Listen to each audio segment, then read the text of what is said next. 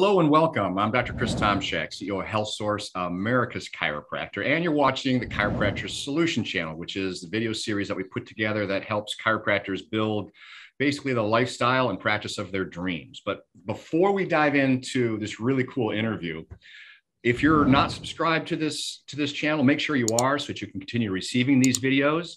And when we're done, and you're done watching this, give us a thumbs up so that it makes it a bit easier for other chiropractors to find us. That's kind of how it works. So I have a very special guest today. We've got Dr. Andy Konz from Albertville, Minnesota, who owns a very, very successful clinic there. So welcome, Dr. Andy. Well, thank you. Thank you for the kind introduction. All right. So again, one more time, before we dive in, what I'd like everybody to know is a little bit about yourself. So whatever you'd like to share. Cool. I grew up in Minnesota, went to the University of Minnesota, undergraduate degree, stuck around and did chiropractic school in Bloomington. And then I found HealthSource due to a passion of background in exercise science, and then passion of wanting to do rehab. Did not know what HealthSource was. Started an internship. The internship led to a job opportunity. So 2009, I graduated. From 2009 to 2013, I worked for a wonderful chiropractor, Dr. Casey Paulson. And then I bought a clinic in Albertville from him in 2013 and have owned it ever since. And 2011 was when I got out here. So that's background, small town individual. Albertville is a wonderful community about 45 minutes west of Minneapolis. Great place to live. And it's great practicing here. Outstanding. So you graduated in 2009? 2009 from chiropractic school. Yep, November 2009. Okay, great. So why did you choose to go to work as an associate doctor rather than opening your own clinic at the time? That was a lack of ability of confidence in knowing what I was doing, to be honest. Okay. Didn't have one interest in owning a business at all, to be honest with you. Passion was always, other human interaction, I guess, is kind of my calling, is what I believe is, and what I've always kind of thought in my life is, be it making people laugh, joke, smile, caring about people, having fun. That's kind of my thing. I did not want to have the responsibility of owning a business. So I thought associateship was my best option.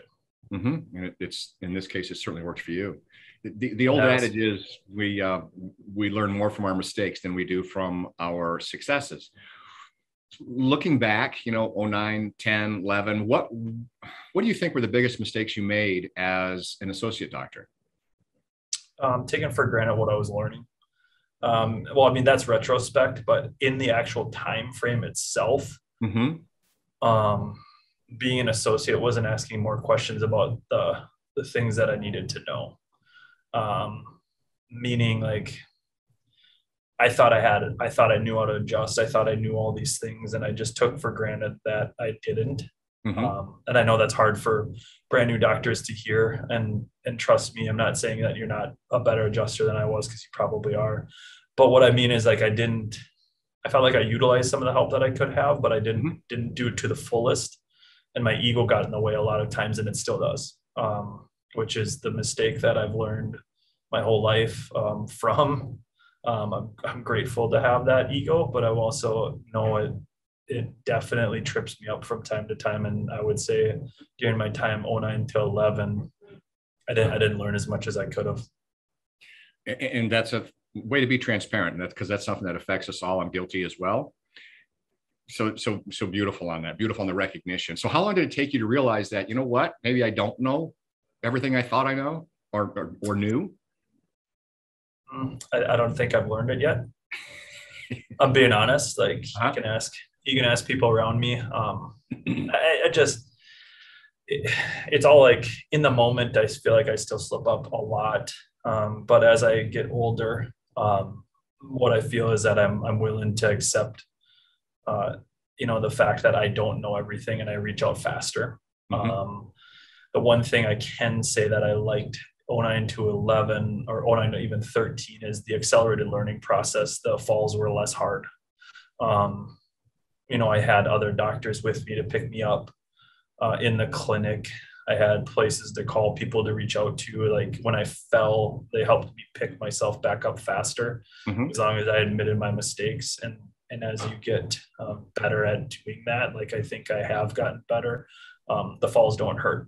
I mean, they hurt a little bit, but they're not as devastating as what they could have been if I would have stuck with, this large ego and not admitted my faults. So when you have a fall, it sounds like you can get up faster too. Way faster, especially when there's good people around you that, and then you help them get up too, along the way, because watching your mentor make a mistake is like, oh, okay, that's a mistake that can be made by anyone. That's right. But the other thing is the people that you're around, like if the doctors you're practicing with or learning from have done it a little bit, they've probably made the mistake 180 times, and they're going to course correct you or fix that problem really quickly so that you don't make that mistake continually, whether it's treatment plan, treatment options, whether it's marketing and not marketing. These people will let you make the mistake, but they won't let you make it over and over again. So you've got a great peer group, it sounds like. And yeah. As Robin says, we rise to the level of the expectations of our peer group. How did you assemble this peer group? I know I don't believe in luck in life. I believe in hard work creates luck. And it was great because Dr. Paulson recognized my ability to, despite me, like I said, to a fault, maybe thinking I'm pretty good at what I do. He also recognized my ability to work really hard and attracted like. So then I'm working with Kyle and Lindsay and Kristen and all these other doctors that are wonderful in our peer group, and Dr. Casey did a nice job of assembling that, and then we ended up growing out from that into, I have classmates that are in HealthSource, and they're my best friends now, and they work their butt off. And how you do that is over time you start to realize the people that you thought maybe are your best friends aren't. And then you realize that the people that are like-minded like you, that are willing to work their tail off for a good cause. And the great thing about chiropractic is it's one of the only professions where everyone wins if you do it correctly. Your patient wins, your team wins, you win, your family wins, their family wins because they get their life back and they're not on opioids or having a medical surgery that could perhaps be unnecessary or could be necessary. But you develop that peer group just through life. And growing. HealthSource was able to get me, I was able to get into a mastermind really quickly in my life, which is a peer group. And one of my current mastermind members was my first, what we call accountability partner, Dr. Allison. And it's just cool to see us all grow together. I didn't realize she was your first accountability partner. Very cool. First ever, 2011. So it's been, unfortunately, 12 years of her dealing with me. And you are now building, I mean, you got to practice in 11. You're now building a standalone building. Well, not just a standalone building, you're building a whole center, which is, when are you going to be in that? Well, I mean, the current state of affairs, according to our builder, when the thaws will start, but the goal is November, December. My guess will be around this time next year. Probably. It'll be, 15,000 square foot print, and then we'll have a couple extra thousand up above in a mezzanine. It's going to be great. The reason why we're doing it too is, number one, in business wise, it's a good long-term asset investment. But number two is the community is great here. And if we can offer some people chances to grow and to keep business in our town, grow our community, grow the places where I'm going to live, where my kids are going to live, that makes me feel good. And through this journey of yours, now you've now constructed a whole different reality than what you had 3, 4, 5 years ago. How often do you choose to run and manage and lead others? And you've also turned into one heck of a mentor. And so you're sort of off the table is a good portion of the time. Is that accurate? Yeah. Yep. I still, I have the honor to treat a full Wednesday. It's wonderful. We saw a ton. I get to see these huge families that I've grown to love. Yeah. And then we have our Tuesday trainings, which are great. We have a couple of doctors in our current clinic, Dr. Mike and Dr. Tyler. And what's great is, like, for instance, Dr. Mike's going to leave next week. There's no stopping of our care. There's no changes in our schedule. I just get to go and treat the whole week, which is kind of fun.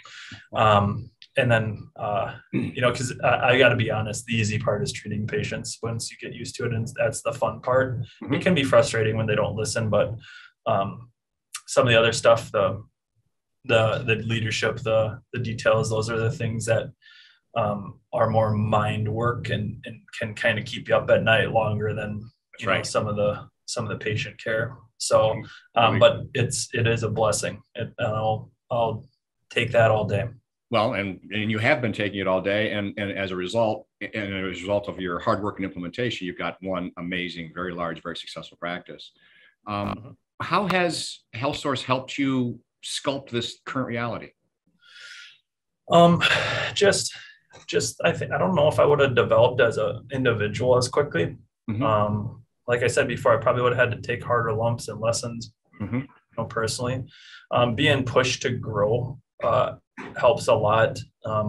People that are achievers in life, I feel like you can hit a wall and get complacent and feel like you've kind of done the things that you're designed to do. Mm-hmm. I always feel like in life there's forks in the road, and then at some point you get to heaven and there's like all these books and chapters that he can open up or she can open up, whoever you believe in. And I want to be the one that they dust off in the back corner that says, that was the one I didn't know if you would have got to. And you know what I mean? Like, I don't know, that's the one that I wasn't sure you were going to hit. But here's your life. And then they lay it out for you. How HealthSource does that helps me get there is they give me some systems that truthfully take some of the difficulty out of leading. Mm-hmm. Tuesday training guides. I promise you that most of your friends, if you're a brand new doctor, that go out and start their own clinic in 10 years, they're going to be burnt out or wonder why their practice is stagnant. It's because they're not training and they're not investing money into marketing like they should and things of that nature. And remember, marketing is not the devil. Marketing is good because the more people you help, the more you're serving your purpose. Mm-hmm. If you signed up to be a chiropractor and you don't want to help a bunch of people, man, I think you're in the wrong profession, because people need it. And that's always been our mantra at our clinic is we will help as many people as we physically possibly can due to the fact that that's our purpose here. And that's our goal and job. But HealthSource streamlines some of those things with the adaptation of the new cortex, having training materials, having an ability to onboard someone, having other people to help you do the things that you are not good at. Because guess what? You're not good at certain things. That's my ego getting in the way again. I think I'm the best at everything. And I'm not, but there's other people that can help you, which is super duper cool. HealthSource is also like getting back to like this idea of building a building. I mean, being able to create another clinic, and we sold it. We did a learner and an own program. And that person's got a great life now.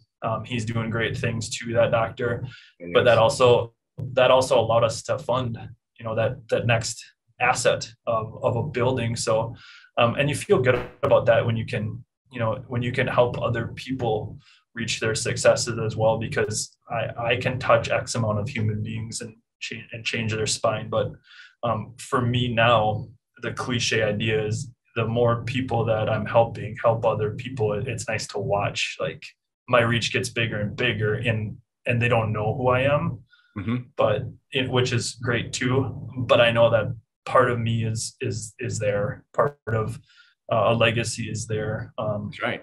Doing the right thing. Yeah, you're utilizing the principle of leverage to help more people with the original skill sets that you assemble. Outstanding. Yeah. So, I mean, that HealthSource has just helped me get to those things, because I truthfully think I would have just been complacent. My life would have been pretty decent without HealthSource. Now it's getting to places that I've never thought of, never even dreamed about on a vision board when I started, which I still have. And it's all crossed off and went way past that really quickly. And now it's like, whoa, like, this wasn't on the radar when I started, but it's a good journey. It's a wonderful journey. It's a journey of gratitude. Outstanding. So with this journey that you're on, I was going to say you constructed, and you have, but it's a never ending journey. Let's backtrack to somebody who is they've got a clinic.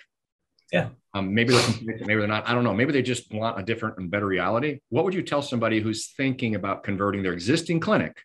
In this case, Konz Family Chiropractic to HealthSource. What do you tell somebody like that? make sure that, your heart's in the right place like it typically is. And if you're having a hard time doing some of the business things, you're going to be in the right place. Because remember, in our heart of hearts, us chiropractors are people that love people and want to help people. And sometimes the business gets in the way of us doing that. And truthfully, HealthSource can change that for you. It's not going to be the easiest route. There's easier ways to do this, but the long-term benefit of your family, your patients is going to be worth the investment. And the only other thing is we also own another business. I'm sitting in it right now. Uh-huh. I can promise you, when you look at some of the financials, I can promise you you'll spend more on marketing, software, all the things that you look at. If you want it done correctly in the right way, HealthSource is a more cost-effective way of doing this. And their software, like we just rolled in a brand new software program, and we rolled in a brand new software program at this business. And guess what? No one gets back to you. You have to pay people more and more and more the whole time to update everything, update your website, update your marketing materials. If you want a new business card made, you pay for it. Mm-hmm. All these types of things HealthSource does help take care of. The other thing that's nice too is we're building our building. We have not paid very much for a layout of HealthSource because I already know what it's supposed to look like. Mm-hmm. I just handed my builder the specs, and he's like, okay, that's done. We don't need to invest too much time. And now let's go to the other business, and you're picking out colors. And I know this is things that my brain does not work in artistic manners, mm-hmm. right? It's pretty black and white. And I know life is a lot of gray area, but these are things that you'll never, ever think of. So if you're going to transfer your clinic, promise you it'll look nice. If you follow the recommendations, your patients will have a good experience. HealthSource is going to give you ways to guide patients through care to get them to their end result. And that's them getting better and doing the things that they're supposed to do. Now, HealthSource isn't going to tell you how to practice, but they're going to give you ways to make sure that the patient experience is top notch, because ultimately that's what we want, right? Right. We want the patients to leave feeling good about their health choices and where they're headed. Exactly. We do that by over delivering. So you said a lot of really cool gems there, Dr. Andy, and they're applicable both towards somebody who already has a practice, is interested in converting it to HealthSource.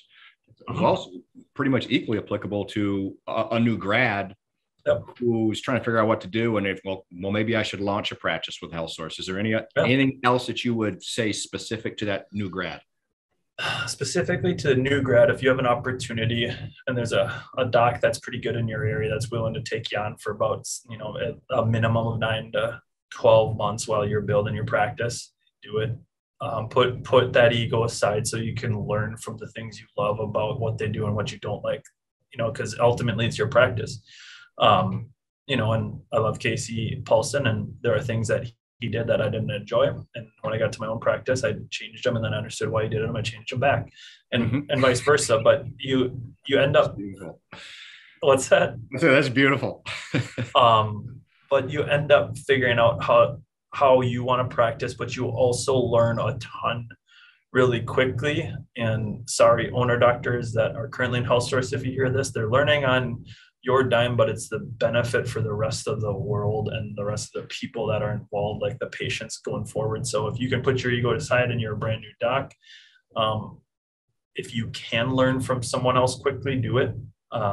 It's more cost effective, but it's also better for your patients. I promise you're probably a great doctor already, but you're probably not going to be able right away to lead properly, be a great doctor, and run a business all without having one of those spinning plates fall. Right on.